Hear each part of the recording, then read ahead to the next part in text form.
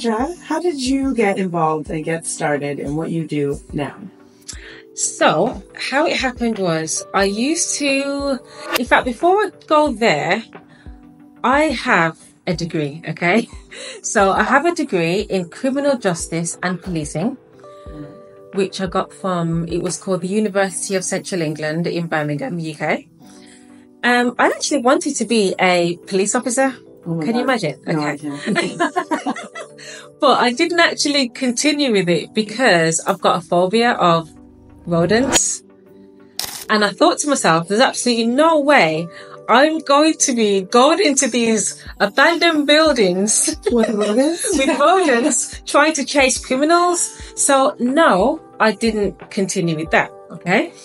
So over the years, I've had so many jobs. I've had sales jobs, mortgage broker jobs. Oh God, so many jobs. And I got fired from one of them. You just didn't care? Not really. I was always calling in sick. Yeah. So I got fired from a lot of jobs. And I remember I was working for this company called Black Horse Finance. And the manager called me into the office and he said to me, he was like, Petra, do you know that you've never worked a full month? I was like, what? He's like, no, the only reason why we haven't fired you is because you're one of our top salespeople. And I was like, oh my God, really? He was like, yeah. So yeah, that was, I'm just not meant to work. So how I came into entrepreneurship now. So I used to manage a hostel for teenage parents. So I did that for like 5 years.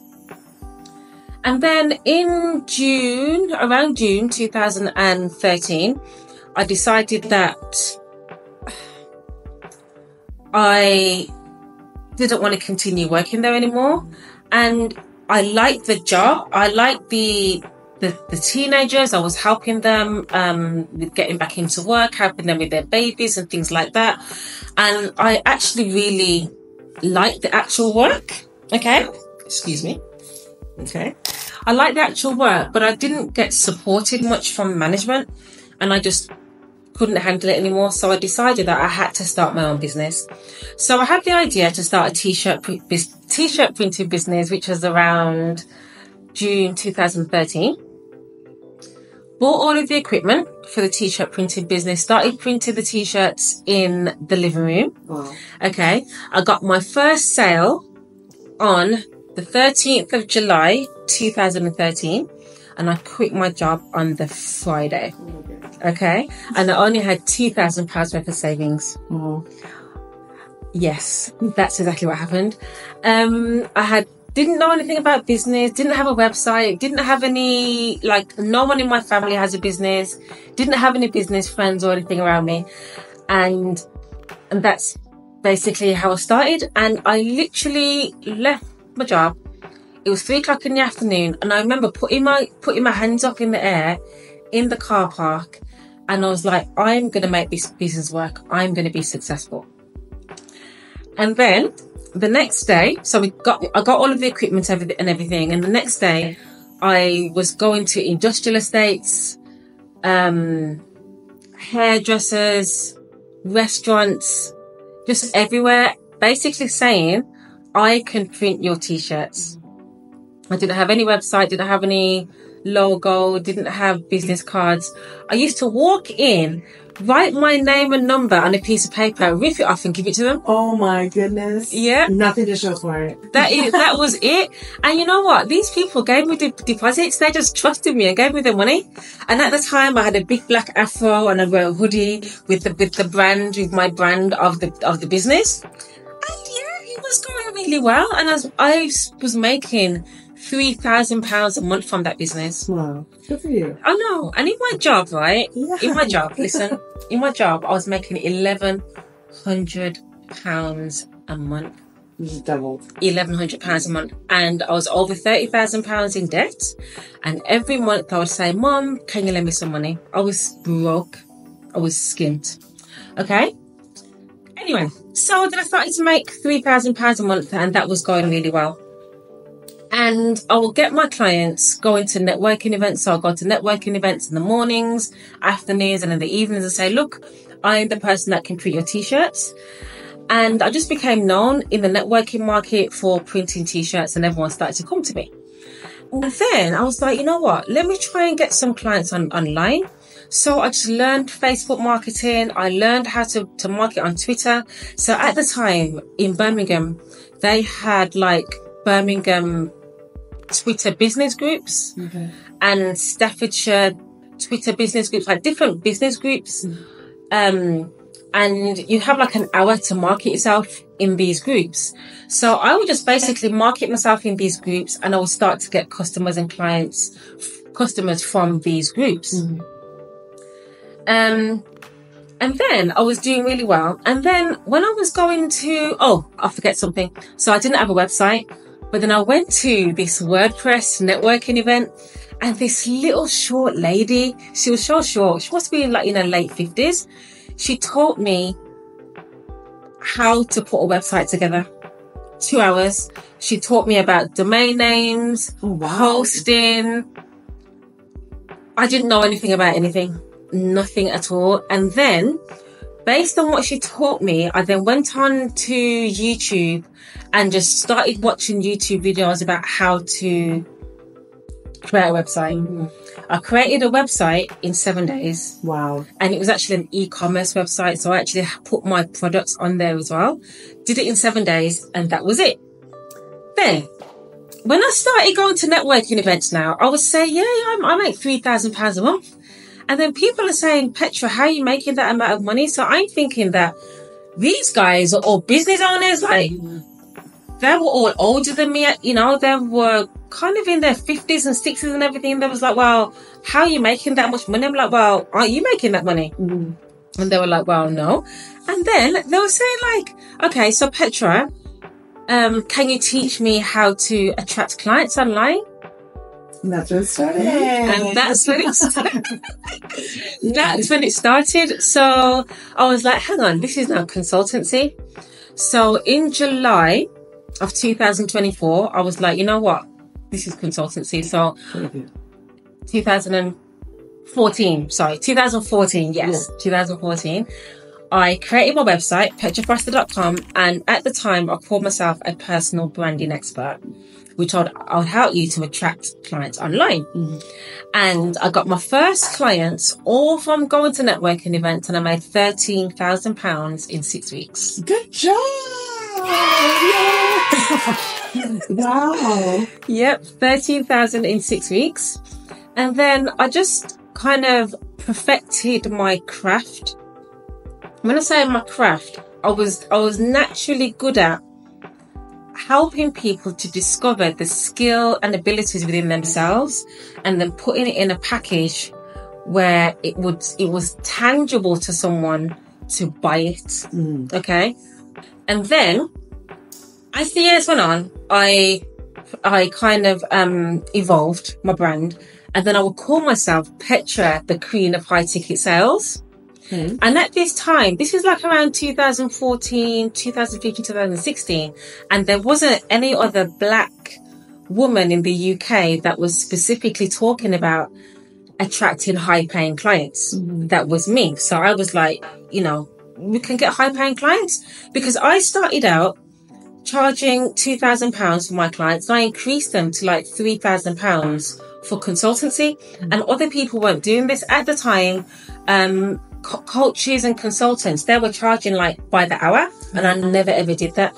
It's like, even though at the time I wasn't, people would say I didn't have, people always say that they may not have the credibility.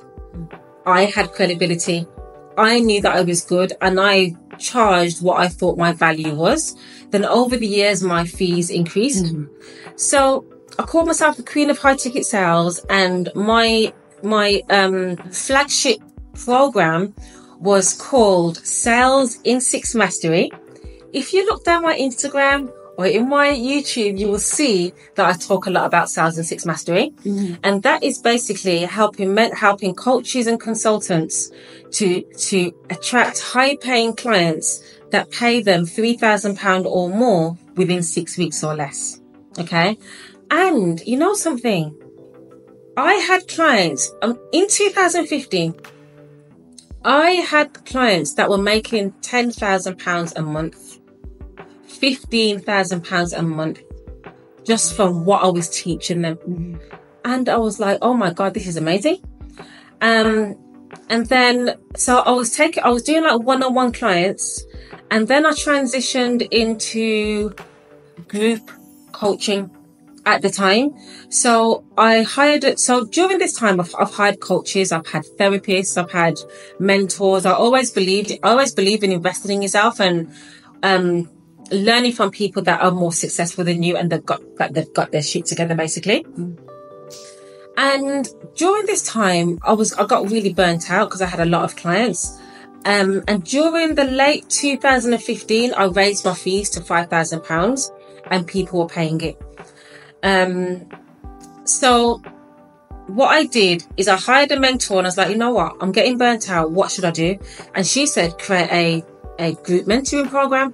So I worked with her. Literally, it's like a VIP day, only for one day, and we mapped out everything because I already had my structure, my package of how I got someone from no sales to sales. I had that already patterned. I said patterned. Oh my God, that is UK slang. That is how I use it. That is UK slang. Patterned. Okay. So, yeah. And then, so I created the group mentoring program, started marketing it. And then I launched it in 2016. Just before I launched it 2015, Christmas, and people started to be onboarded in 2016, January. And that launch, I made £33,000 in that one launch. And I consistently launched that same program. I know that my second launch was £57,000 for that launch. And then in about 2018, I started a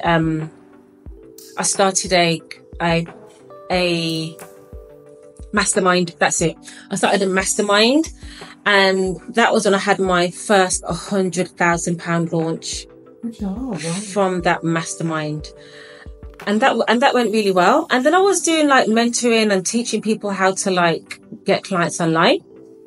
And then in 2019, I was in Spain. So I lived in Spain for about 6 months. And I was like, you know something, I need to do something different. I want a business that doesn't depend on social media.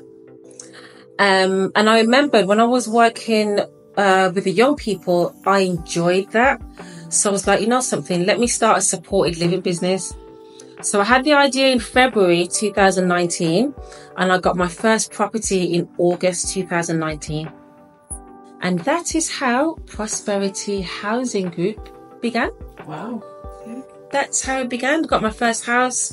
Didn't have any knowledge about care, didn't have any knowledge about supported living, knowledge about nothing, knowledge about properties, but I got my first property, filled my house with service users, and now we're doing really well now. Now we're CQC registered and we've taken on clients, and now, which I'm so proud of, is that we are franchised Prosperity Housing Groups. What that means is that you're able to buy our license, and we'll teach you exactly how to become CQC. In fact, no, we do the CQC registration for you, and we also write the tender for you so you can get clients from the local authority. And we then basically use our blueprint because our service users have a great transformation. We've got a really good staff retention rate, and it's basically a business model that you can replicate. So when you become a franchisee, you don't have to literally start from scratch. Okay. And that's how it works. If you want to become a franchisee, all you need to do is go to www.phgfranchise.co.uk and you can get all the information there. But yes, that is my story. Love it.